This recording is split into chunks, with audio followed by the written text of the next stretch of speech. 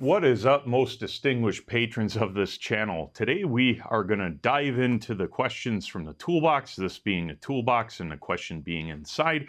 And I had a viewer question that I thought deserved a little bit more than just a response on his question. And that is rod oven versus other methods as far as keeping 7018 rods, keeping moisture out of them. So that's what we're going to be talking about today. Let's get into it. So if you're no stranger to stick welding, you've obviously heard of 7018 rods like this right here, and all sorts of companies make them. They're called 7018, that's a classification, and you probably heard all sorts of stuff about rod oven requirements where you have to keep the rods hot to keep moisture out of them, and all sorts of things to do with that, right? Well, the question in particular, which I'll put up now, is a very common thing that I read that people ask about. Now, I have done videos explaining what the issue is with rod ovens and moisture in 7018. I'll put a link in the description. Please, when you're done with this video, watch those videos. I know they're a long video, but it will probably answer every question you'd ever have about 7018 and low hydrogen and all of that. But I'm going to make an assumption that you probably won't watch all of that video, and I'm going to briefly cover the problem. So we all know that 7018 is a high strength or higher strength welding rod than 6010, 6011, 6013, all of those, right? Part of the reason why it is higher strength is due to the fact that it is classified as a low hydrogen rod. All that means is that the flux of this does not contain hydrogen, aka moisture, when it is manufactured. So this flux, which I'll even show you, tends to fall apart and is very, very dry. And this has been sitting around for a while and likely has picked up moisture. But a rod fresh out of the oven or fresh out of the pack, the flux just crumbles right off of it. There is no moisture in it.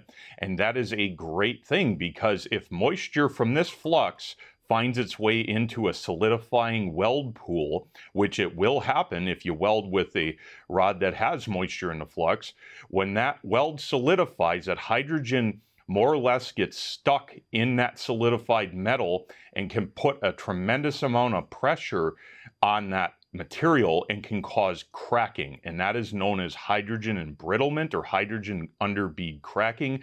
They're referring to similar things there. Now, that is primarily an issue with higher strength steels and alloys of steel, where if you try and weld those types of materials with a high hydrogen process, like a great example would be a 6011 rod, which is made with water and moisture in the flux, odds of that cracking as the weld is solidifying or soon after are extremely high. Hydrogen in the flux equals bad on high strength steel.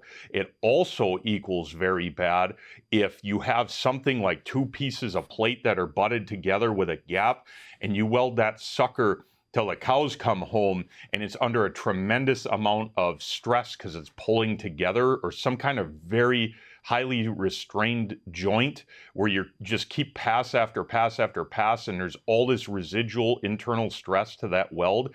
That can also cause hydrogen cracking or hydrogen related cracking. You're not going to see that type of issue if you're welding car exhaust or auto body. Typically it's going to be primarily focused on higher strength, thicker materials, or anything under a lot of restraint while you're welding it.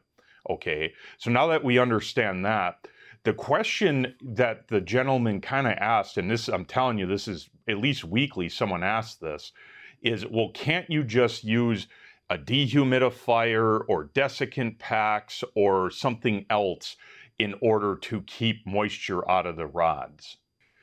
In front of us here, I have these reusable, they're called a dry tote. I bought them off of Amazon. If you want one of them, just, I don't know, Google that, I'm sure you'll find it. But these, you can bake the moisture out of the silica gel in here. They're reusable, and I put them in every MIG and flux core machine I own to keep the wire from rusting. They do help quite a bit with that. I also put them in my toolbox to keep the moisture off the tools, because for rust to happen on tools, you typically need moisture, right?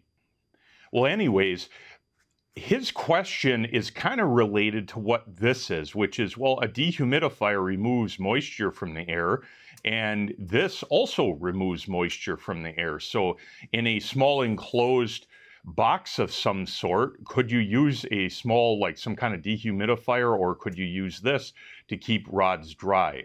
The answer is yes and no, okay? And what I mean by that is, if you picture this as desiccant, and you picture this flux as a very dry medium that's also very similar to desiccant, and it also likes to pick up moisture, what do you think the probability of both of these things picking up moisture in a box rather than just this? The answer is both of them are going to pick up moisture. Kind of like if you had 4 of these out in the open right here on the welding table, is one going to pick up moisture more than the other? Probably not. They're all going to pick up moisture. And the other problem is that, well, with say 4 of these, is one going to steal moisture from another? The answer is no. Once that moisture is in, say, this rod or in this little bag, another porous or something that really wants water is not just going to pull it out. It's bonded too strongly into the flux of here, just like it is in here, and you have to do something to it to get it out. So you could take a wet 7018 rod, toss it in a bucket with 20 of these, and it's still going to be a wet 7018 rod. Now, it might not have moisture on the surface that you can see, but you have to understand that the hydrogen we're dealing with is so minuscule amounts that can make a difference on higher strength steel that it's going to look like a perfectly dry rod, but it's still going to impart hydrogen into your weld pool. So the answer to the question is no. Using a dehumidifier, unless it's a rod type that heats the air to a certain temperature, aka like a rod oven, that will not be effective at removing hydrogen that's trapped in the rod. For the same reason that a fresh one of these next to one that's waterlogged is not going to steal all the moisture out of the one that's waterlogged. It doesn't work like that. So dehumidifier, not really a good thing that's going to work. These things, yes, I do put in my totes that I keep my rods in, and that's just to keep the ambient moisture in it down, because rods like 6010, 6011, if they absorb too much moisture, there can be issues with how they run. So I just use this to stabilize, to really prevent rust on a lot of rods that are not low hydrogen. And that works great for that, but it is not an effective means of keeping low hydrogen status in these welding rods. So to simplify what was covered in the videos that I linked in the description, when you buy welding rods that are 7018, many times they come in a hermetically sealed container, like these ESAB 7018 Prime, which this is empty, contains a foil pack that is airtight, and when the rods are manufactured, they have no moisture. And guess what? As long as the seal isn't broke, because it's a vacuum pack, it will be low hydrogen when you pull it out of it for approximately 8 to 12 hours, depending on rod. So if you use it within that time frame, you got to verify by the manufacturer, you have a low hydrogen rod that gives you the ability to weld higher strength alloys without hydrogen embrittlement issues, okay? So that's a great thing. The problem is that in industry, these little packs, you might burn up more rods than this, or you might need more than, 20 packs of this because of the number of welders that you might have. So that's why you go to what's called a rod oven. And let's look at that quickly. I apologize for the camera angle here. I don't feel like taking this heavy bastard down, especially because it does have some rods in it. All this is basically a heating element in an insulated tube, and this is designed to keep rods at what's known as a stabilization temperature, which is typically between 300 and 400 degrees. When you store a rod in that type of temperature, it will more or less keep the moisture off the rod because it cannot absorb into the flux because it's simply too hot. Now this oven also has the capability of baking rods out, which is something that may be required. If you have rods that sat out for a few days, technically per code, you cannot just put them in an oven at 300 degrees and just let them sit and have it meet code. Now realistically, if you were to do that, they'd probably be fine, but I don't think you're going to find too many high liability jobs taking rods that sat out for 2 days, just put them at 300 degrees and calling it good. Either they're going to throw them out, or they're going to crank this sucker up to about 550 degrees, which is its max, or use a different oven where they're going to bake out and do a baking process of the rod to bring it up high enough to where all of the moisture, 100% of it, the hydrogen that's in it, is baked right out of it. To learn more about all of that, please watch the videos in the description because I talk a lot about that, but that's kind of like a brief overview. This is a proper device to store and to bake out electrodes properly and per code when you're welding higher strength alloys or anything that hydrogen could be an issue. So I realize this is kind of a complicated subject and you might be confused still on a few things, and I'll cover a couple more things before this video is over. But what you have to understand is that stick welding, unless you're using a low hydrogen process, imparts hydrogen into a weld, and that can lead to underbead cracking or weld failure due to hydrogen embrittlement. And the simple answer to avoid that problem is to weld with rods out of a hermetically sealed pack such as this, or this also, which this has been opened. I took it out of the rod oven, but this is also more or less a spam can where it's airtight sealed. If you use rods out of these sealed packs and do your high liability jobs, especially like say stuff on a tractor that's high strength steel, that's definitely a case that you're going to want to use a hermetically sealed pack or rods out of a rod oven. That pretty much mitigates any risk you have of hydrogen embrittlement. If you choose to store your rods improperly and don't achieve the temperature for the rod oven that's necessary to bake the hydrogen out, then you may have weld failures due to hydrogen embrittlement. It's that simple.